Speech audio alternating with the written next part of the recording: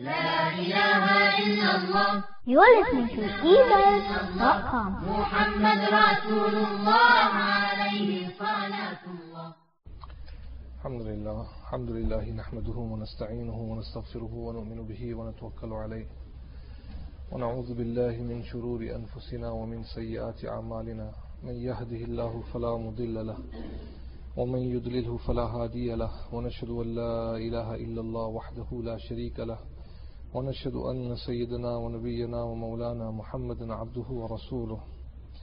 أما بعد، فأعوذ بالله من الشيطان الرجيم. بسم الله الرحمن الرحيم. وما آتاكم الرسول فخذوه وما نهاكم عنه فانتهوا. صدق الله العظيم. سبحانك لا علم لنا إلا ما علمتنا إنك أنت العليم الحكيم. رب اشرح لي صدري ويسر لي أمري واحلل عقدة من لساني يفقهوا قولي. درود شریف الله.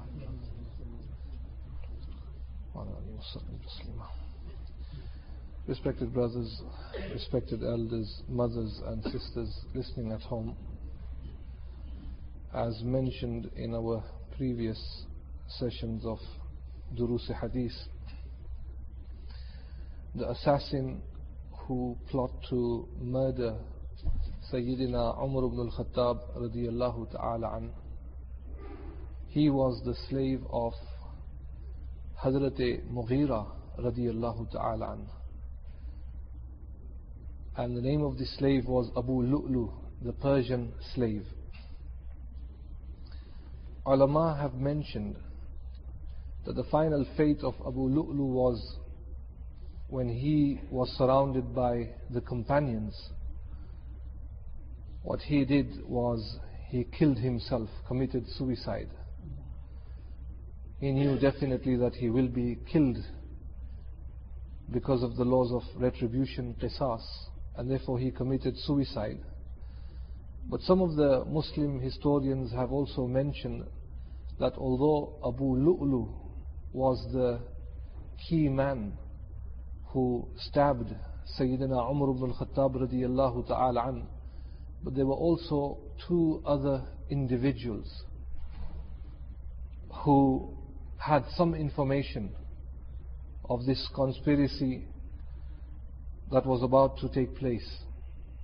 Aliyazu billah, to take out or to murder, to assassinate the great Khalifa Hazrat Umar ibn al-Khattab radiyallahu ta'ala an.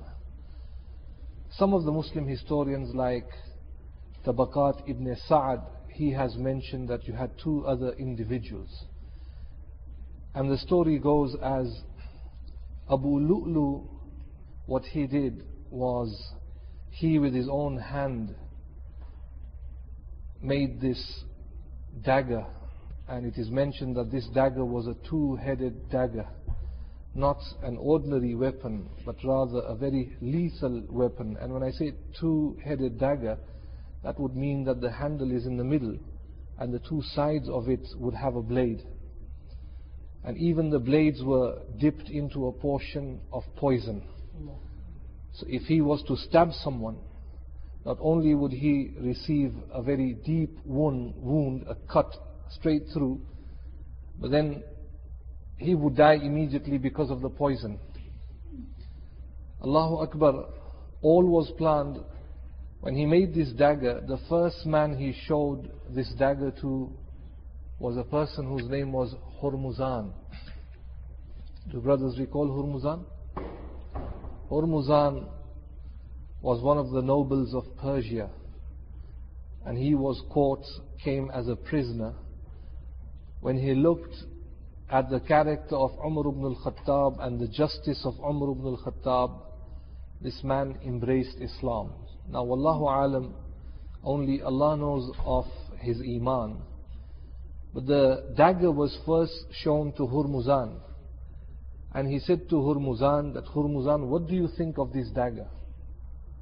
So Hormuzan said that, in my opinion, if you were to attack anyone with this dagger, you would kill him immediately.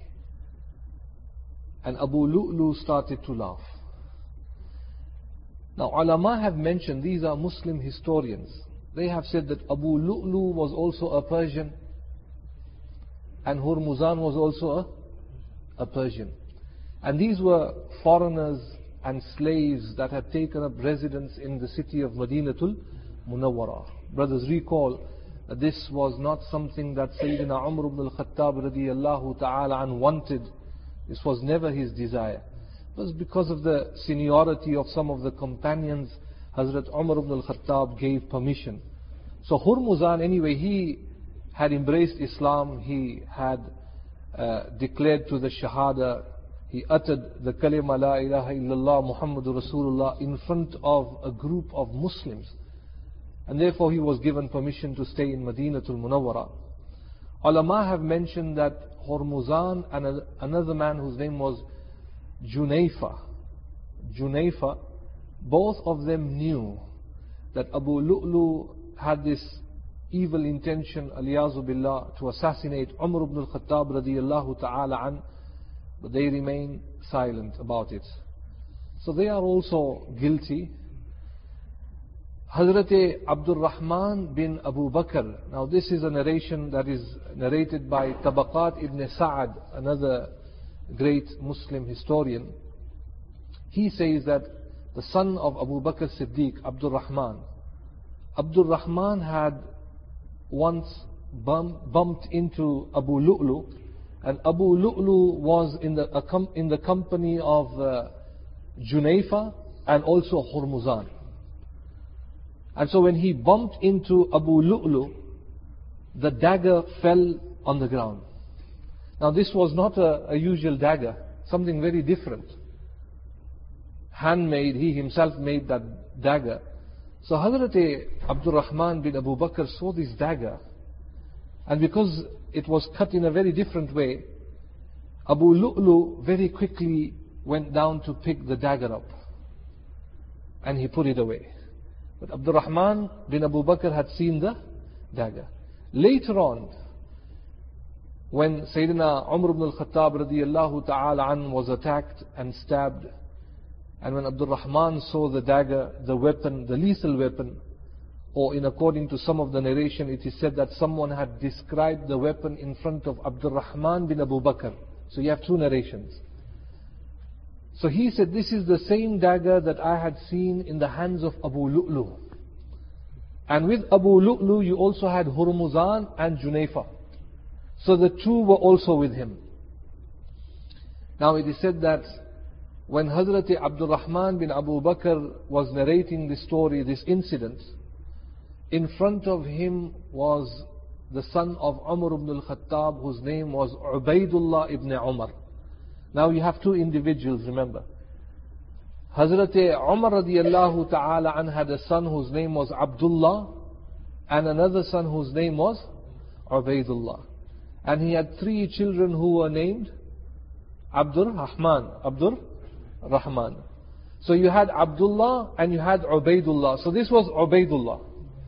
When Ubaidullah heard what Abdul Rahman bin Abu Bakr had to say, he went close to Abdul Rahman bin Abu Bakr and he wanted the confirmation, and he said, are you sure that this is what you had seen with your own eyes?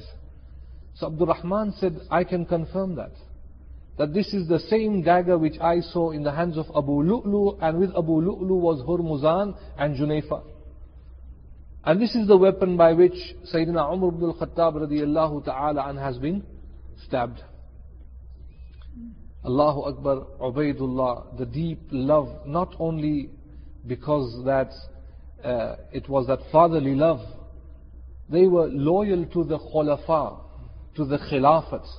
And Ubaidullah radiyallahu ta'ala an, immediately he stood up with a sword and he wanted to take qisas, the laws of retribution. Qisas, al-aynu bil-ayn wal-anfu bil-anf. If you kill someone, what do? You kill him. Now, just today I was listening to the radio, Allahu Akbar, three youth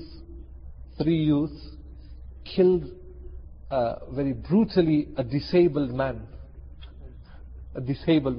And a 16-year-old boy or a 17-year-old boy. And he got 15 years. And what is 15 years? In 7-8 years he'll be out, because sometimes they even count the day and night as 2 days.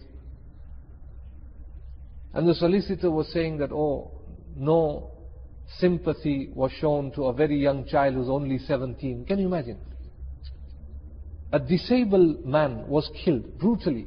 In fact, in such a way that to humiliate him even worse, aliyazu billah, they had pulled down his trousers, kapre nikal diye the, nanga kar diya tha, disabled admi. Now can you imagine, my respected brothers, if the laws of Islam were implemented and immediately these three were beheaded and the death sentence immediately killed, do you think that they would, the rate of crimes would increase? Rate of crimes would increase. And this would be done publicly. It would be a warning to everyone, to all of the citizens. And this is the beauty of Islam and the laws of Islam. Allah says, I am merciful, or are you merciful?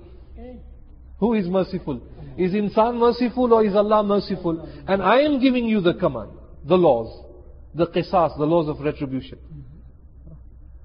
The level of our education, 68,000 pupils skive school every day in England. Kitne? 68,000 students skive from school every day. Allahu Akbar. How is that possible? Look at our system of madrasa. For the first time, Sheikh Javed is sitting in front of me, mashallah. You dare bunk his madrasa and you'll find out. And sky from his madrasa. But 68,000. La ilaha illallah. And when the group came to me, they said to me that, oh, why do women dress up like how they dress up? And I said, well, Islam wishes to curtail adultery, fornication, teenage pregnancy, incest, rape, child abuse, divorce, and all the filth which are prevalent in the Western society. Allah subhanahu wa ta'ala has given us instructions of how to dress up. And the first command is that if you see a woman, put your eyes down. And the same command goes to the lady. Because clothes are great attraction. How you dress up. Allahu Akbar. Clothes have the power to arouse the opposite gender, the opposite sex. Your clothes have that power. And so she understood. I said, I don't have time to explain this to you. But all of the laws of Sharia are beautiful. Of course. So immediately, Ubaidullah stood up. Now he was also the son. But we need to understand, he would have done that, or anyone would have done that, in the case of a great Khalifa being murdered or assassinated. And so he took the sword and quickly went out to look for Hormuzan and Junayfa or Juhayfa, I can't recall how it's pronounced. But the two individuals. And immediately Ubaidullah came to them and he killed Hormuzan and also Junayfa. Both of them were killed, and then he came to Masjid Nabawi sallallahu alayhi wasallam and he said, I have taken qisas. In fact, the atmosphere in Madinatul Munawwara at that time was such, because Sayyidina Umar ibn al-Khattab disapproved, and he did not want the slaves, foreign slaves, to live in Medina, and he did not want other kuffar also to settle around Madinatul Munawwara. Sahaba Kiram Ajma'een were very angered. And there was a possibility that some of them even wished to kill all of the slaves in Madinatul Munawwara at that time. But obviously that was incorrect according to the Sharia, the laws of the Quran and Sunnah. So control was taken. Only 3 people were killed. In fact, Abu Lu'lu killed himself, and Hurmuzan and Junayfa were killed by Hazrat Ubaidullah ibn Umar. So this is one narration. Wallahu a'lam. I have just narrated to you what one great Muslim historian has mentioned, which is recorded in the Tabaqat of Ibn Sa'ad rahmatullah alayh. Subhanallah al-Azim. Now the level of Iman for Hormuzan or even Junayfa, that is in the ilm of Allah subhanahu wa ta'ala. How sincere they were. Were they part of this conspiracy which was taken at hand by Abu Lu'lu? He himself came forward and attacked in the early seconds after Sayyidina Umar ibn al-Khattab had said his takbir-e-tahrima for Fajr Salah. Immediately, the minute he said Allahu Akbar, and he was about to say Alhamdulillah, that is the time this man came in front of Umar ibn al-Khattab and started stabbing Hazrat Umar radiyallahu ta'ala an. Now going back to the incident, Sayyidina Umar ibn al-Khattab radiyallahu ta'ala an, once he was attacked by Abu Lu'lu, he fell to the ground. Immediately some of the companions lifted up Hazrat Umar ibn al-Khattab radiyallahu ta'ala an, and he was taken to his room, his residence, his chamber where he was. We need to understand that all of the houses of the companions are now in the main section of Masjid Nabwi sallallahu alayhi wasallam. Madinatul Munawwara at that time was not so big. Even the extension of Masjid Nabwi was not very big at all. In fact, Masjid Umar is slightly bigger. Sahan to bahut badi thi. Sahan bahut badi thi, but the masjid itself was not as big. So we are talking about the Khilafat of Umar ibn al-Khattab radiyallahu ta'ala an. He was taken, Allahu Akbar, and some of the companions who went to visit Umar ibn al-Khattab radiyallahu ta'ala an in his room, they say that even after this, after receiving painful wounds to the body, Hazrat Umar radiyallahu ta'ala an's focus was only upon the ummah, the unity of the ummah. And he would lift up his hands and make dua for the ummah that, Ya Allah, let no one divide the ummah of Rasulullah sallallahu alayhi wasallam. Even in that condition, he was not bothered about himself, about his physical conditions. He would lift up his hands, the companions would say, and continuously praying for the ummah, that no one should take advantage of this. No one must divide the ummah. No one must divide the ummah. This was the focus of Umar ibn al-Khattab radiyallahu ta'ala an in the last few hours or the last days of Umar ibn al-Khattab radiyallahu ta'ala. Some of the companions came and they greeted Amirul Mu'mineen, and they said, Amirul Mu'mineen, it would be nice if you were to select a Khalifa or a successor, someone who you feel holds that position to become the Khalifa after you. Hazrat Umar ibn al-Khattab radiyallahu ta'ala an did not respond, and he remained silent for a bit, contemplating what to do. And he said that during the time of Rasul sallallahu alayhi wasallam, when Rasul sallallahu alayhi wasallam passed away, Rasulullah did not appoint anyone as his Khalifa or anyone as his successor. Rasulullah did not appoint Abu Bakr Siddiq as his successor. Muhaddiseen have mentioned why? Because it was so obvious. The companions knew this was something straightforward for them, that who can be the Khalifa after Rasulullah other than Abu Bakr Siddiq? In fact, it was so obvious in the ranks of the companions that Rasul sallallahu alayhi wasallam did not even feel the need of writing this down on a piece of paper. Or he did not even say it to any of the companions. Nor did he mention it to Ali radiyallahu ta'ala, nor to Umar ibn al-Khattab, and not even to Abu Bakr Siddiq.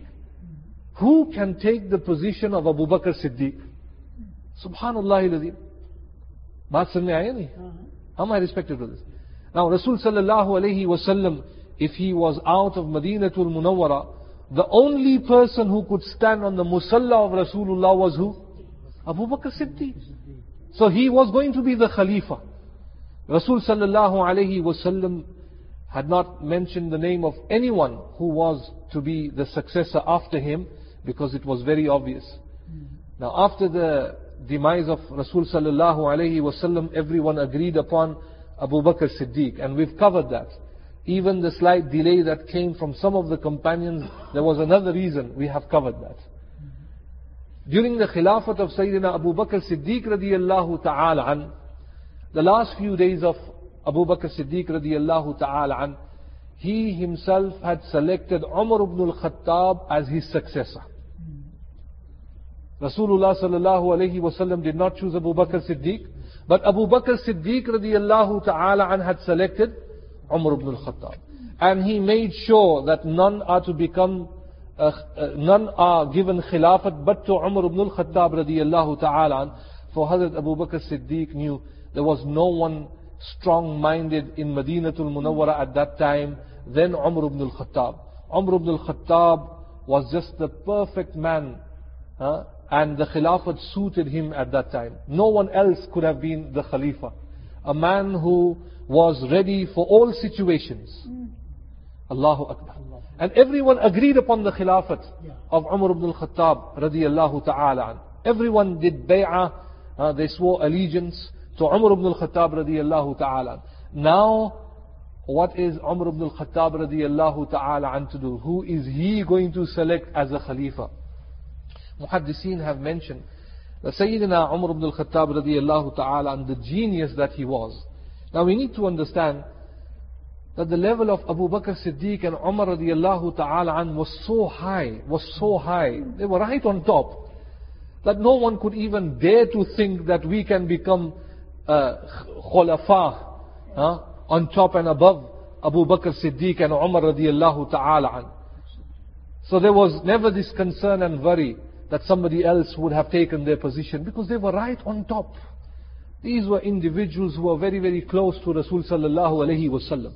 But after Umar ibn al-Khattab radiyallahu ta'ala an, again, the levels of the Sahaba Kiram Ajma'een was quite similar. So it was important that the right decision has to be made. This was a difficult moment. Who is going to become a Khalifa? Now subhanallah, again Sayyidina Umar ibn al-Khattab radiyallahu ta'ala an came with this unprecedented system. A system of shura. And he said that I will select the council of 6. Kitne? The council of 6. And the next Khalifa will be one from the 6. Who are the council of 6? By Hazrat Asman radiyallahu ta'ala. Then Hazrat Ali. And then Hazrat Talha. And then Abu Bakr B. No. Hazrat Zubair. Hazrat Abdul Rahman bin Auf. And Hazrat Sa'ad bin Abi Waqqas radiyallahu ta'ala. Now we need to remember that there was another one from Ashara Mubashara, who Hazrat Umar did not include, though he was one of the senior companions. He was Hazrat Sa'id. Ashara Mubashara mein do hai. Ek hai Sa'ad o Sa'id. One is Sa'ad and one is Sa'id. But Hazrat Sa'id was not included. Why was he not included? Ulama have mentioned because he was from the same tribe of Umar ibn al-Khattab.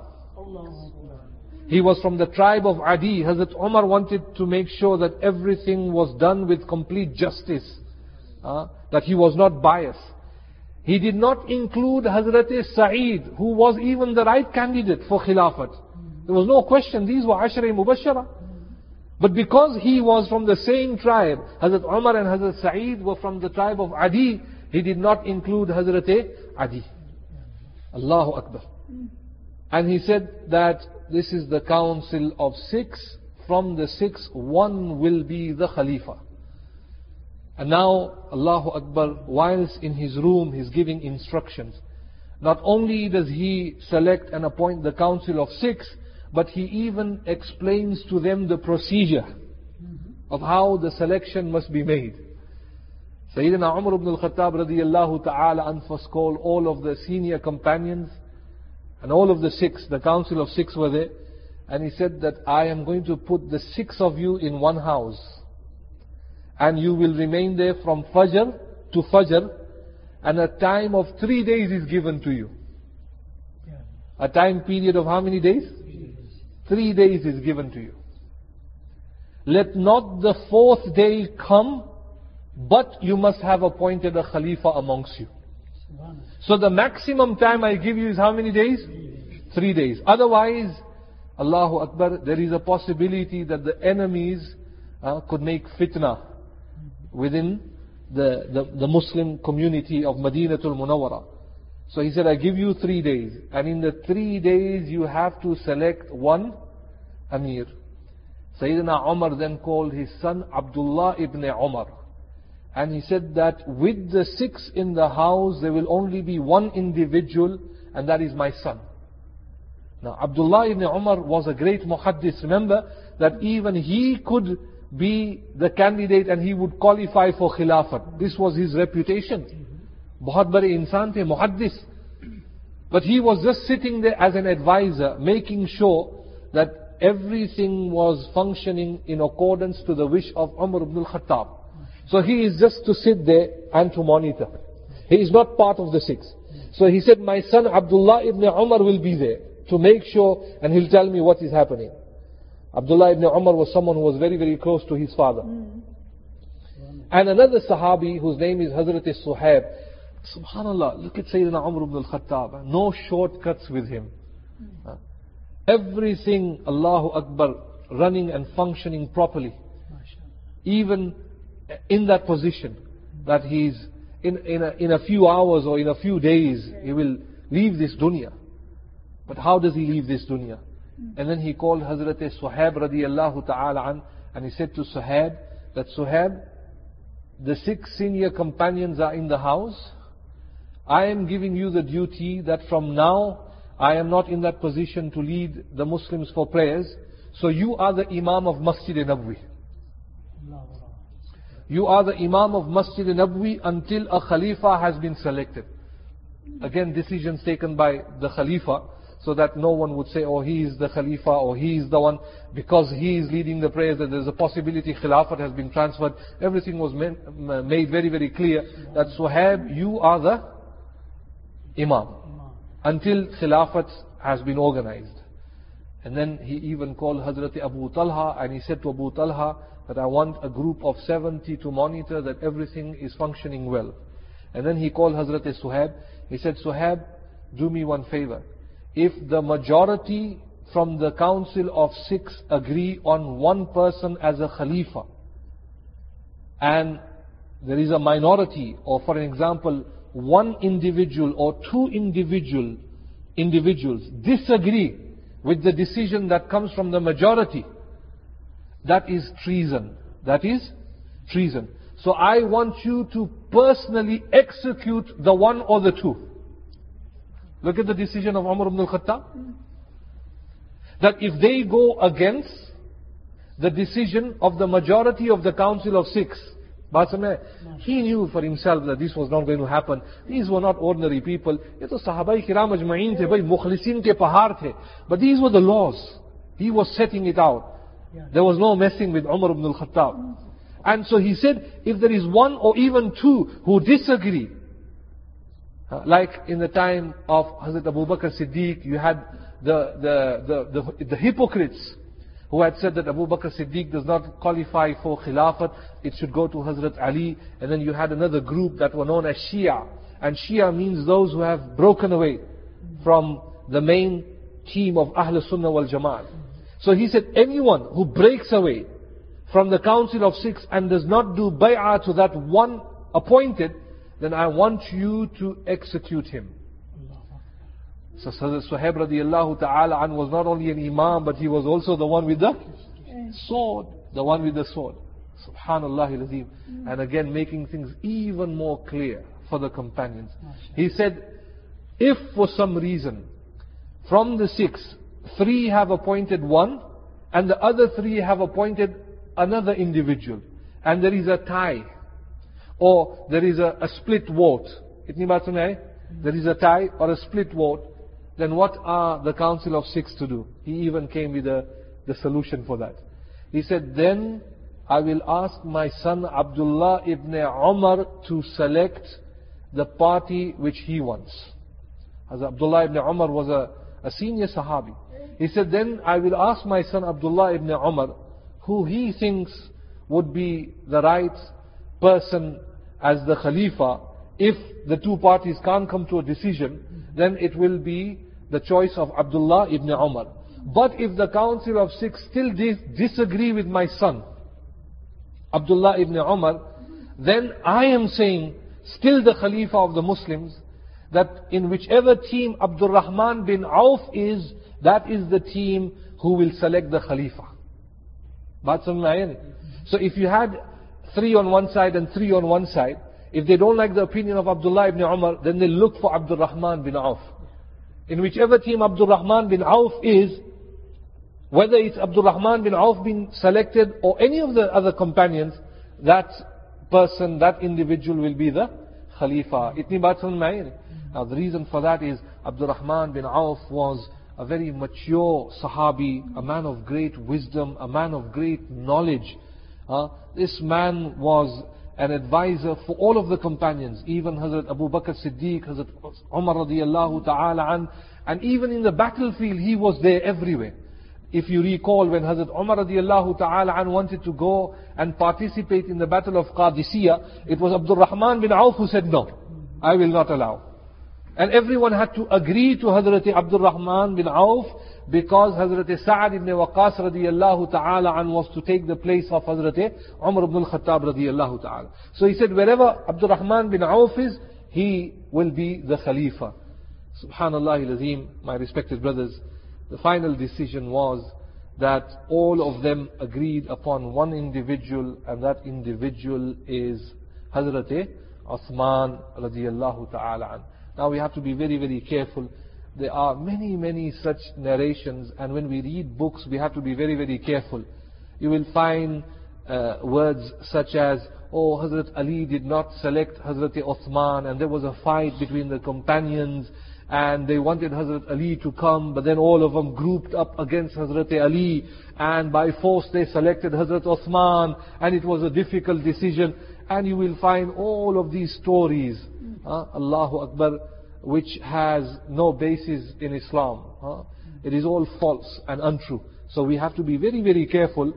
It was agreed by all of the companions that the Khalifa will be Hazrat Uthman radiyallahu ta'ala an. Now we go to some of the last moments of the life of Hazrat Umar radiyallahu ta'ala an. Respected brothers, Hazrat Ibn Abbas radiyallahu ta'ala an says that I entered the room of Hazrat Umar radiyallahu ta'ala an, where Hazrat Umar radiyallahu ta'ala an was resting, his bedding, and when he saw Ibn Abbas radiyallahu ta'ala an, he greeted Ibn Abbas. And Ibn Abbas came. He says that when I saw the face of Umar radiyallahu ta'ala an, the only thing what I could describe him with is nur. His face was full of nur. And when I greeted him, I said to him, receive glad tidings of Jannah, O Amirul Mu'mineen. These are the words of Ibn Abbas. He says, when I saw him, I said, receive the glad tidings of Jannah, O Amirul Mu'mineen. You supported Rasul sallallahu alayhi wasallam when many turned away from him. Many did not have the power at that time to give that pillar of support to Rasul sallallahu alayhi wasallam.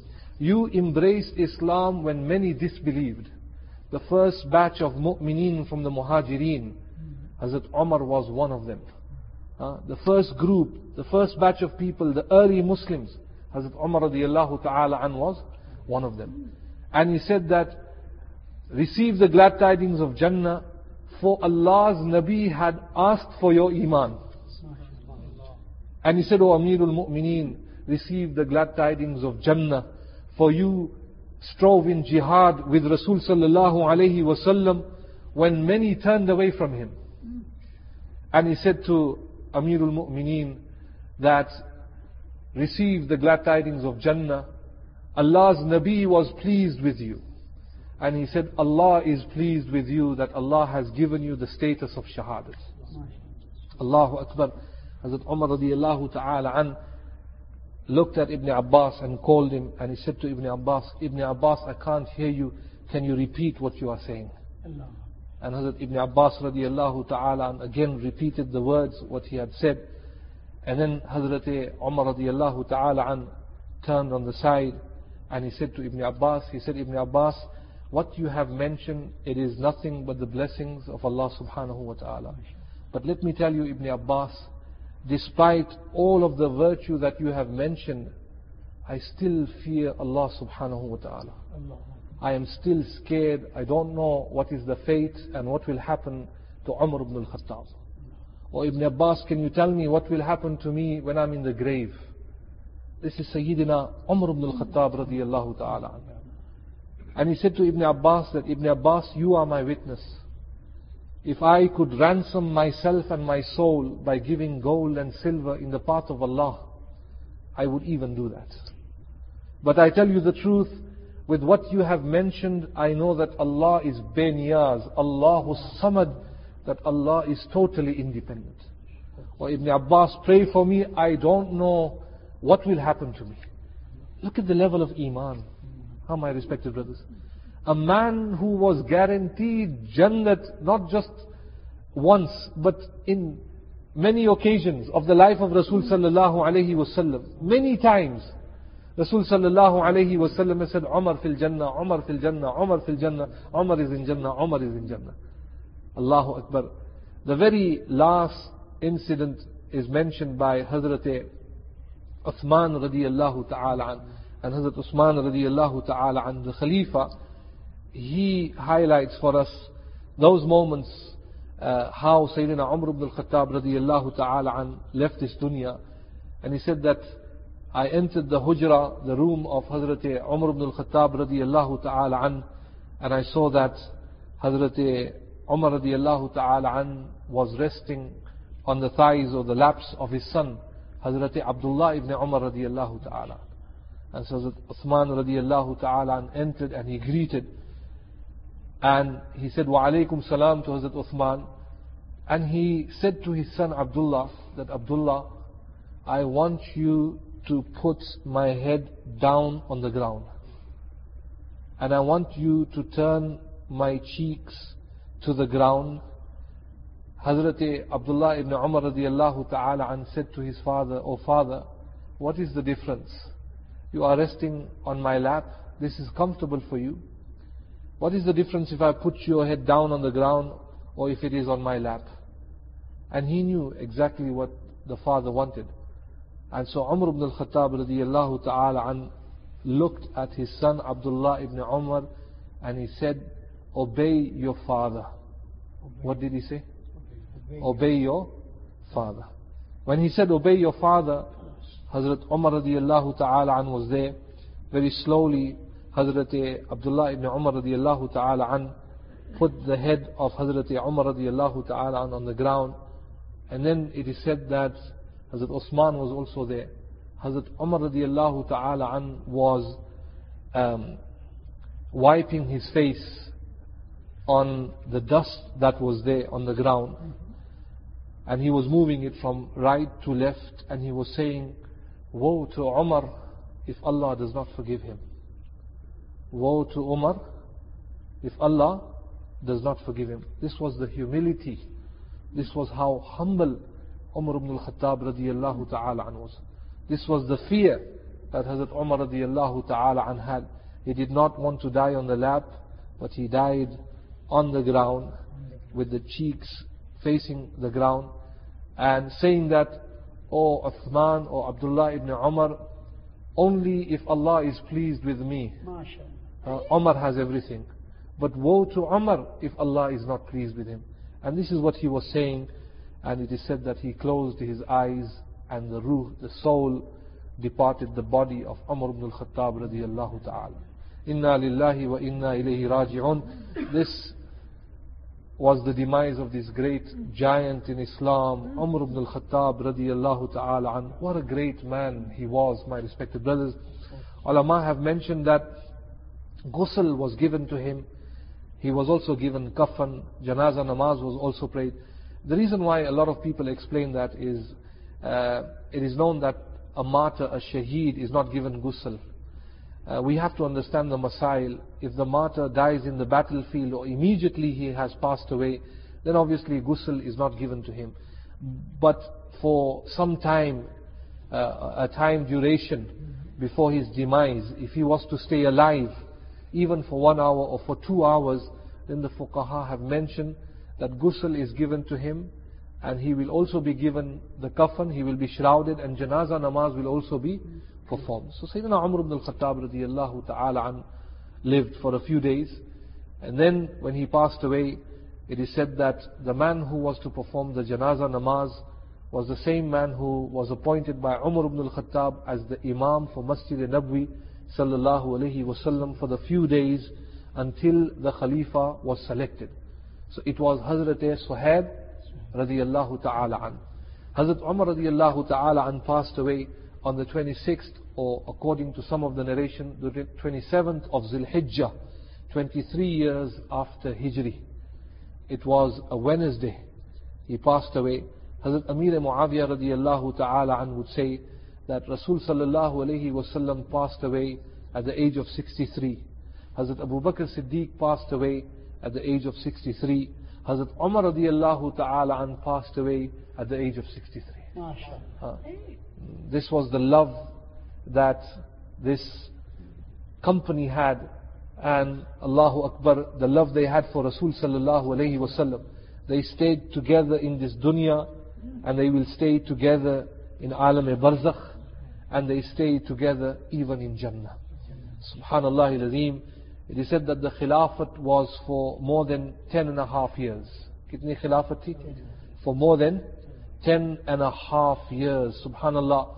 It is said that the people who entered the grave of Hazrat Umar radiyallahu ta'ala an was Hazrat Uthman, Hazrat Abdullah ibn Umar, Hazrat Suhaib, and Hazrat Sa'id. These were the 4 individuals who entered the qabr Mubarak of Hazrat Umar ibn al-Khattab radiyallahu ta'ala an, when they were lowering down the auspicious body of Umar ibn al-Khattab radiyallahu ta'ala an. And we need to understand that this is very, very close to Hazrat Abu Bakr Siddiq and also Hazrat Nabi Kareem sallallahu alayhi wasallam. Now during the time of Walid ibn Abdul Malik, who was one of the Umayyad Khalifa, the graves of the Khulafai Rashidin had collapsed. And so he instructed that the graves must be rebuilt again. And so when they were building the graves of the Khulafai Rashidin, it is said that 1 foot was exposed from the graves. And some of the people that were there, they feared, and they said that this could be the foot of Rasul sallallahu alayhi wasallam, just 1 foot, because it was so close. The graves are so close. And it was Hazrat Urwa radiyallahu ta'ala an that came, and he looked perhaps at the size of the foot, and he said, no, I know that this is the foot and the body of Umar ibn al-Khattab radiyallahu ta'ala an. Allahu Akbar. So there is no question. We have the enemies of Islam who at times say that the only one in the Rawza Mubarak is Rasul sallallahu alayhi wasallam, and there is no Abu Bakr there, and there is no Umar there. Aliyazu billah. Again, ye sab gobar fashani hai. This is all sheer jahalat and rubbish, nonsense what they speak.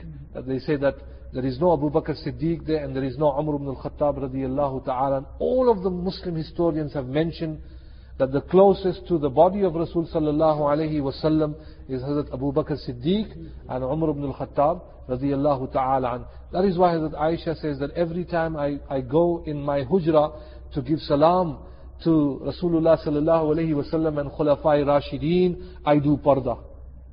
Before she was not doing parda. Why? Because the one who are resting there, one was the husband and one was the father. All are mahram. And so when Hazrat Umar radiyallahu ta'ala an came into that chamber, the Rawza, every time she went inside, she would do parda and greet all of the companions. Subhanallah al-Azim. This is the end of Sayyidina Umar ibn al-Khattab radiyallahu ta'ala an. The love that Hazrat Ali radiyallahu ta'ala an had for Hazrat Umar. It is said that he stood on the qabr of Hazrat Umar radiyallahu ta'ala an, and he said that I would love to meet my Allah with the deeds of Umar ibn al-Khattab. Kya farmaya? I would love to meet my Allah with the a'mal, with the good deeds of Umar ibn al-Khattab. Who is saying this? Hazrat Ali. Hazrat Ali dearly loved Hazrat Abu Bakr Siddiq and Hazrat Umar.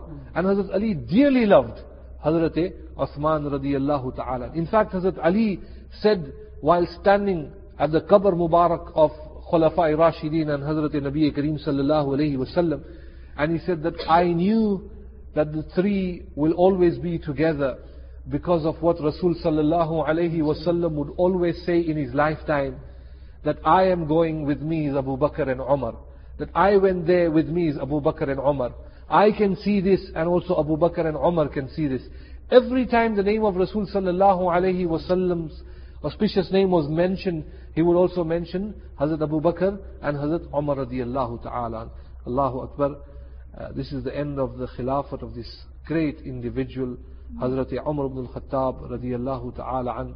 Respected brothers, what we have mentioned, this has been the research from great books, great Muslim historians, reputed books. But even then, if there have been some mistakes, mistakes are from my own shortcomings and my own deficiencies. And what we have said is the sheer mercy of Allah subhanahu wa ta'ala. Allah subhanahu wa ta'ala give us the tawfiq.